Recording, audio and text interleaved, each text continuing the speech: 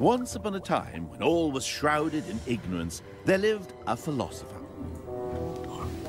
He sought the philosopher's stone that would transmute base metal into gold, and the elixir of life that would bring eternal youth.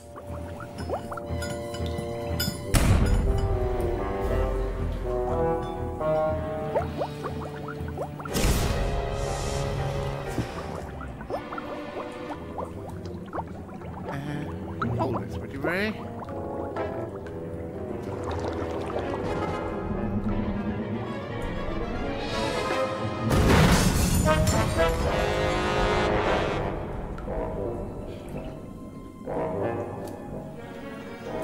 Did it work?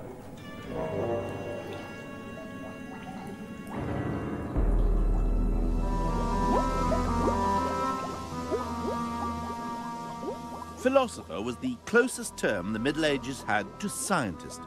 But of course, we all know that they weren't real scientists, because they had no idea of scientific method. The medieval world floundered in superstition and ignorance. The church persecuted seekers after knowledge, medicine was more likely to kill than cure, and people didn't even know the shape of the world. But are we sure they were so very ignorant? Or could it be us who don't know as much as we think we do about them? Over and over again, we're told that our scientific understanding of the world didn't begin until Isaac Newton in the 17th century. For example, he's credited with showing that white light contains the colours of the rainbow.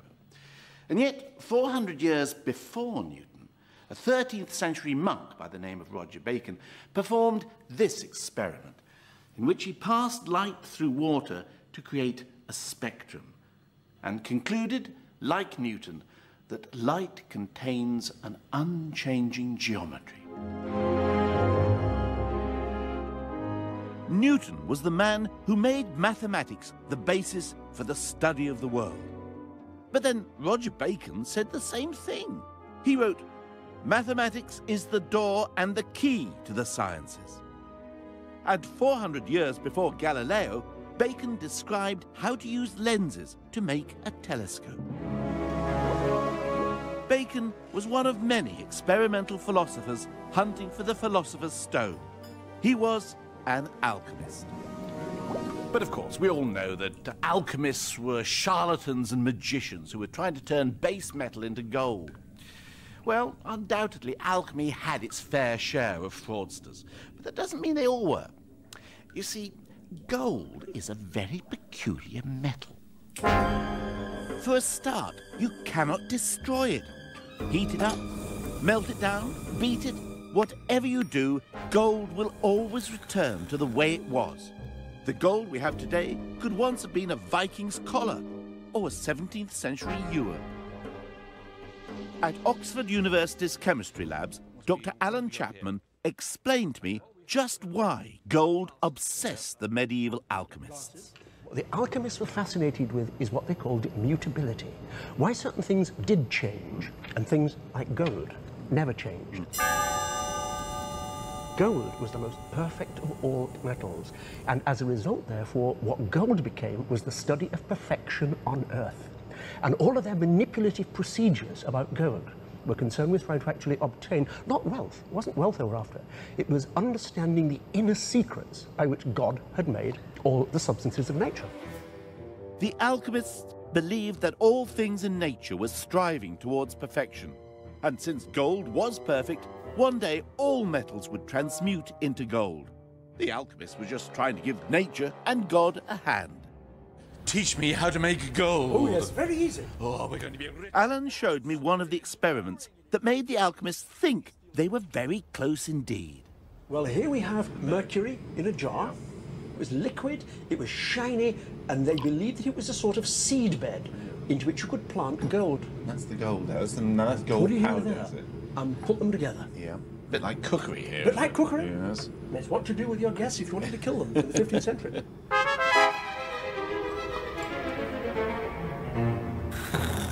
And it's now getting a bit like breakfast cereal. It's a sort of scrunchy, peanut buttery feel to I it. don't know what you have for your breakfast, Alan.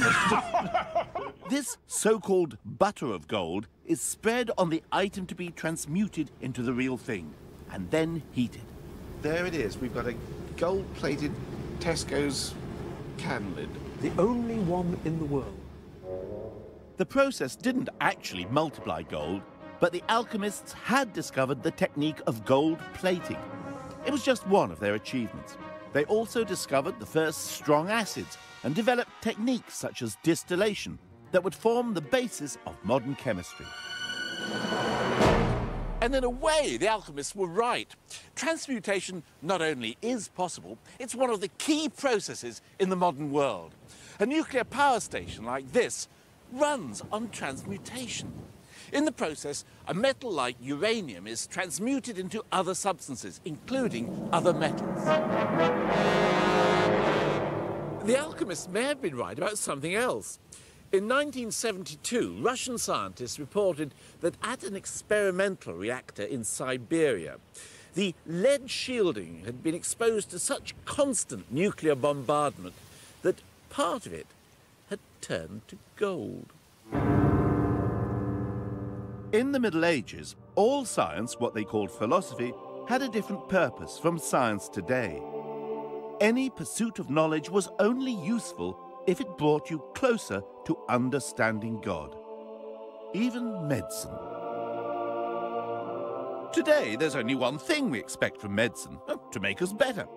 But medieval doctors had their sights set on even more ambitious things. Eternal life, for a start. Meet Artephius, who wrote a treatise on the art of prolonging human life. And as proof that his theories worked, he claimed he was no less than 1,025 years old. What, you mean you were alive at the time of Christ? Yes. Oh, did you meet him? Yes. Well, what was he like? Just exactly as you'd imagine, the Son of God. Oh, right.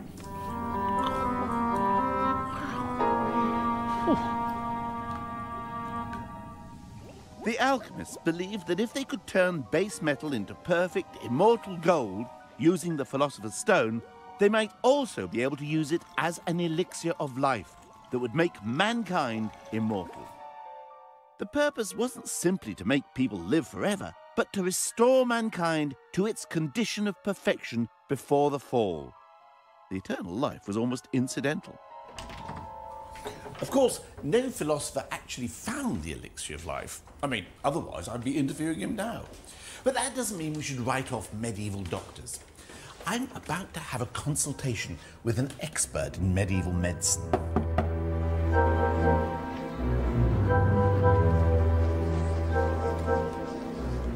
Oh, Faye, I feel a bit of a fraud coming to see you as my medieval consultant, because there's nothing wrong with me, really. Well, that's ideal, because my job is not to cure disease, but to prevent it. The medieval physician believed that disease wasn't something that attacked you. A disease was something that you suffered from because you didn't have enough health.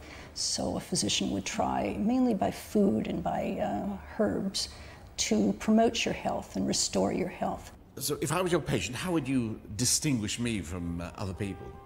I would try to classify you, for instance, according to the doctrine of the humors. The ancient Greek physician Galen taught that the health of the body depended on the delicate balance of 4 vital fluids. A person in whom blood predominated was sanguine. If phlegm predominated, you were phlegmatic.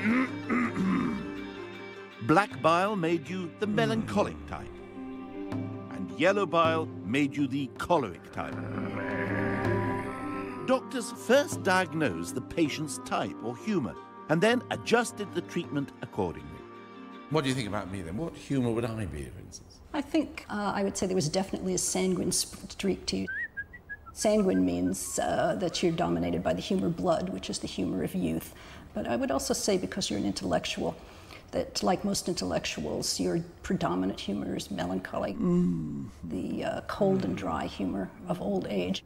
If you were my medieval doctor and I was your patient, how would you start to examine me? Well, the first thing I would do is take your pulse, and I would try to understand how your body's innate heat was cooking through your body. and the pulse would tell me whether in fact you had a fever. And if you did have a fever, I would probably let blood, because letting blood would lower the fever. After I'd take the pulse, I would want to do a uroscopy. You want me to pee in the bottle? Okay, I'll go and do that right away.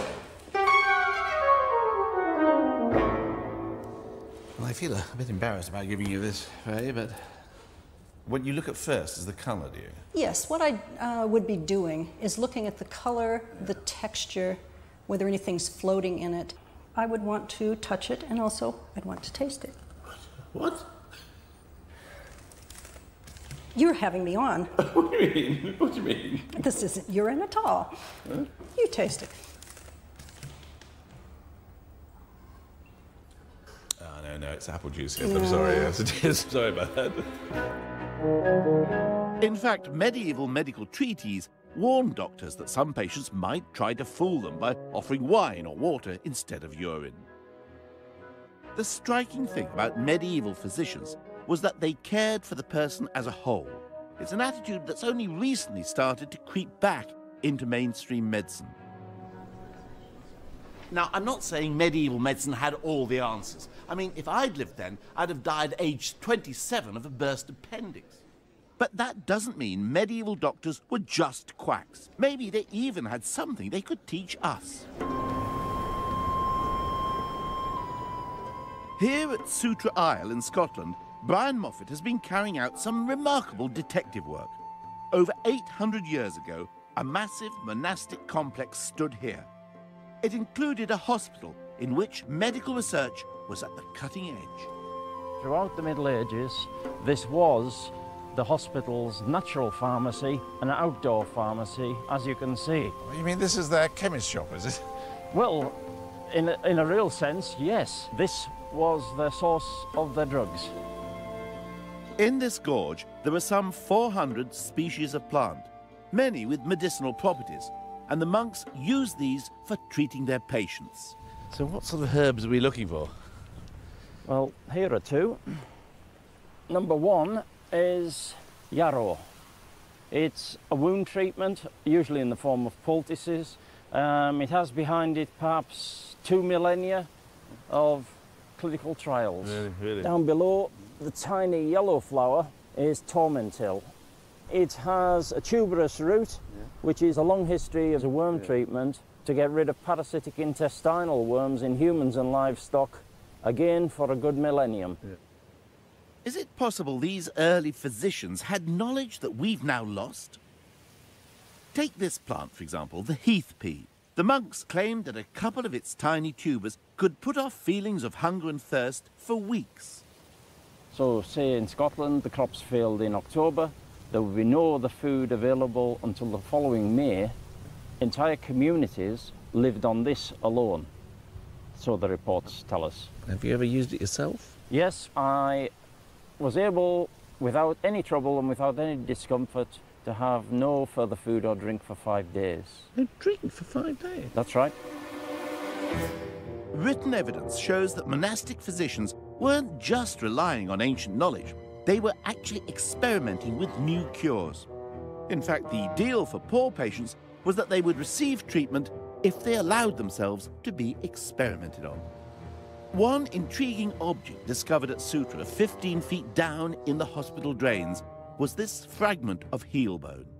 There are grooves which are running in a very regular, almost parallel fashion along the edges of the bone, yes, I see, yeah. with quite a bit of thickening of the bone around them, suggesting that there was something which has made this bone grow irregularly. And the likeliest thing would be something like a clubfoot, what we call talipes. But whether this was a selective surgery of the foot, So it could have been amputated? It could have been amputated as part of an abnormal foot. And what Brian found in the hospital waste lying next to the bone was another revelation. Roughly 3 inches away from the heel bone is a clump of seeds, a combination of 3 toxic species of plants: black henbane, hemlock and opium poppy. They are brought together for only one purpose: This is a specialised anaesthetic, rendering someone free of pain throughout surgery while amputation went on. When we accuse medieval medicine of being dangerous, it's worth bearing in mind that today in the United States, more people die of medical mistakes each year than from road accidents, breast cancer, and AIDS combined. We like to believe the Middle Ages was an age of superstition and ignorance. We even cling to total falsehoods to support that belief. Take geography. In the Middle Ages, they thought the Earth was flat. It's a well-known fact, except that it's a fact that was made up in the 19th century. Medieval sailors knew the world was round. I mean, how else did things disappear beyond the horizon? In fact, people in the Middle Ages wrote about the world being round. Here's Roger Bacon. The curvature of the Earth explains why we can see further from higher elevations.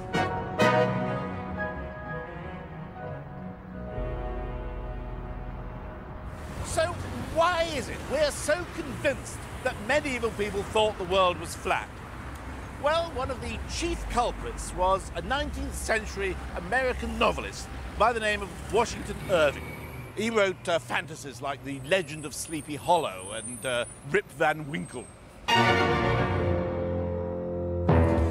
In 1828, Irving also wrote a biography of Christopher Columbus, which included a jolly exciting scene in which, just before his great voyage of discovery, Columbus was confronted by the ignorance and bigotry of the church authorities at Salamanca. They accused him of heresy for saying the world was round, when the church taught that it was flat. Except the church had never taught that the world was flat. The scene was entirely fictitious. But if they didn't believe the world was flat, why were their maps so terrible? I mean, they hadn't a clue, had they? Look at this, they've got Jerusalem here in the middle, like a bullseye. They've got Rome down there. Up there they've got Noah's Ark. And over there, a whole lot of monsters. I mean, come on. I asked Peter Barber from the British Library to tell me what on earth was going on. The point is, it isn't a map, because in the Middle Ages, this would have been regarded as a visual encyclopedia. In a way, it's geographical, but the purpose of the geography is to provide a framework for knowledge and for philosophy, and also a history, which begins with Adam and Eve, goes on to the Tower of Babel. Yeah. There's Jerusalem, and down there is Rome. Yeah. As in another level, it's also the history of the past, including the history of Alexander the Great, who accounts for these weird creatures here. These are the people whom Alexander the Great in legend is supposed to have encountered. I just noticed that God has got a cricket ball in his left hand. Well, it may look like a cricket ball, and it is certainly a ball, but it is actually the world. So this is visual proof that they see the world as a globe. Mappa didn't mean map, it simply meant a cloth. And the purpose of these mappae was not to show you the shape of the world, it was to help you understand God.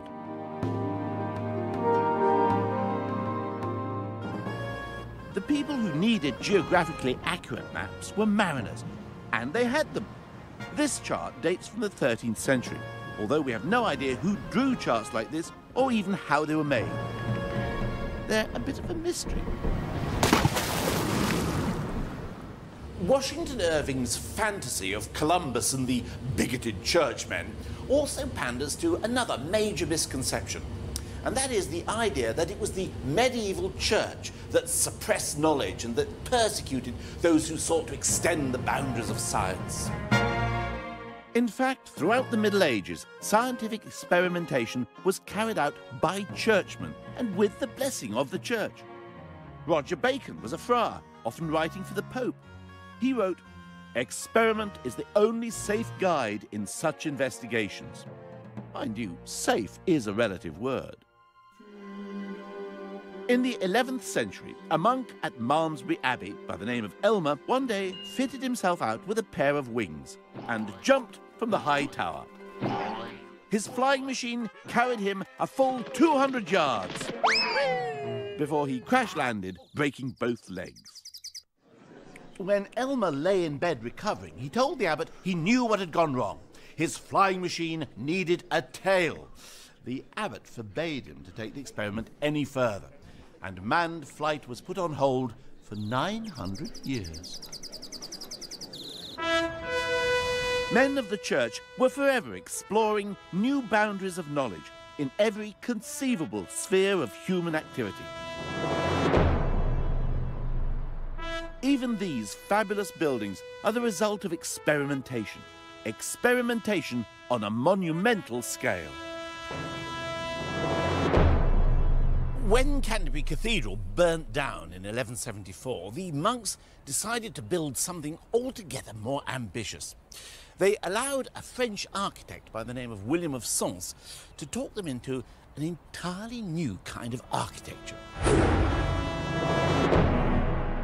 Taller, lighter, finely chiselled, and with graceful pointed arches, nothing like it had been seen in England before. It soared to the glory of God, the church, the archbishop, and the architect, and not necessarily in that order. John Burton, the surveyor of the fabric at Canterbury, showed me just how William of Sens improved on the ancient Roman designs that still exist in the old part of the cathedral. See what we're in at the moment, this rather dark and dank sort of area, really. And that was caused by the fact that this is Romanesque architecture. It's very simple, very basic architecture, based on the semicircular arch. It's very shallow, and it's pushing a lot of weight down. And so the walls have to be extremely thick to counteract that. And these thick walls, of course, do not allow large window openings. And what William of Sens was coming up with was a way of overcoming that problem. He's being pushed by the theologians as well. They were saying God is light. Let's see what we can do, how we can bring light in and actually worship in a very light, bright space. And so what they did, they tried to experiment with this and see how they could make the structure thinner and strong. And to do that, they actually put curtain walling up, really. It's the early curtain walling, and brought the light in. And this is what we call the Gothic. The Gothic, yes.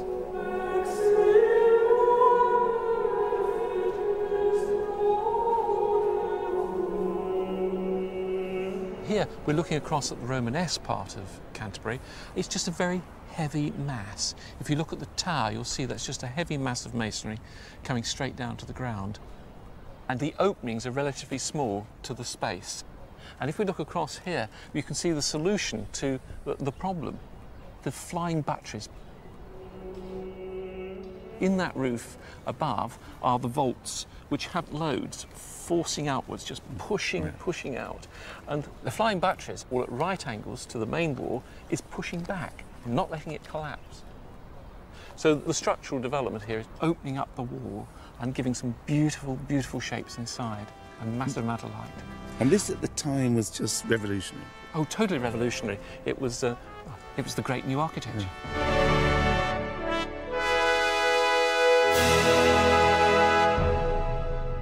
The cathedral builders were experimenting at the limits of their technology, and they learnt what those limits were the hard way.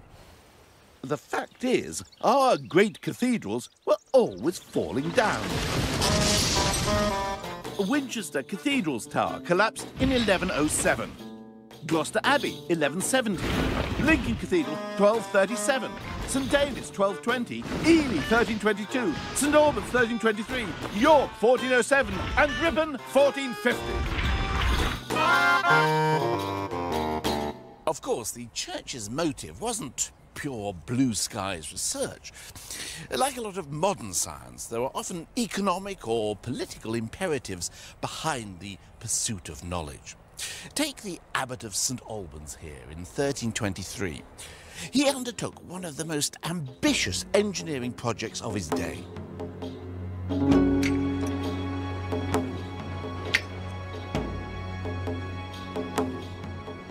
Abbot Richard of Wallingford was an enthusiastic astronomer and mathematician and a leper, although I don't suppose he was that enthusiastic about the leprosy. But why did he make this, and what is it? Well, it's a clock. Actually, this is a reproduction based on the designs and descriptions he left behind. But that part of the mechanism strikes a bell on the hour. But this is the most intriguing part of the clock. This is an astronomical clock. It shows the position of the sun here and the moon. It even shows the phases of the moon. It can even predict a lunar eclipse. That's when the dragon swallows the moon. The whole clock takes 18 1/3 years to complete one cycle of the heavens. It's a formidable feat of engineering. But why did he make it? Well, the abbot's reasons were economic and political. You see, the church had been locked in a power struggle with the townspeople of St. Albans over who controlled the town's commercial enterprises. By building such a revolutionary clock, Richard was demonstrating that the church was technologically superior to the townsmen. What's more, by chiming every hour instead of just the time for prayers, Richard's clock would take control over the working day of the town. From now on, it was the church who would issue the time for town council meetings, for the opening and closing of markets, and for the beginning and end of each and every day's work. This was God's universe made visible. Nowadays, we assume that science and religion are poles apart. But the medieval church was not opposed to science. It wanted to use it. After all, since the Bible contained the truth, how could the church be threatened by understanding the truth better? It was only later, in the time of Galileo, that the Vatican became frightened of science.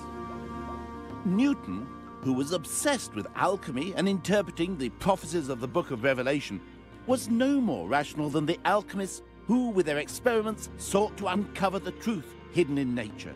It was their understanding and their explorations which became the very foundation of modern science.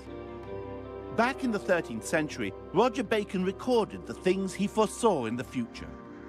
Great ships guided by one man that will move with greater swiftness than if they were full of oarsmen. A carriage which will move with inestimable speed and without the help of any living creature. It is possible that a device for flying shall be made. That was 750 years ago. So, what took us so long? Partly our ignorance of our own past, perhaps?